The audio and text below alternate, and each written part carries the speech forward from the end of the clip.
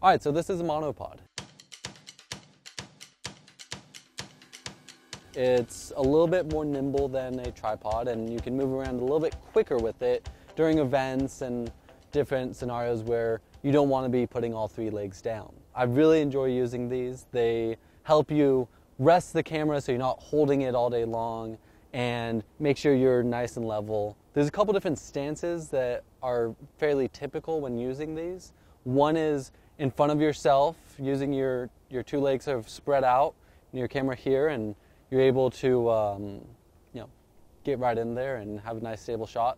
The other one is if you're doing a little bit more movement, sort of setting your feet more vertically, having this next to your side, and that way you're able to move a little bit easier opposed to when it's right in front of you. It's a great tool to have. They have all different types of makes. This one actually has little legs that you can place down, which I really like because it's just an extra little stabilization down there. That's a monopod.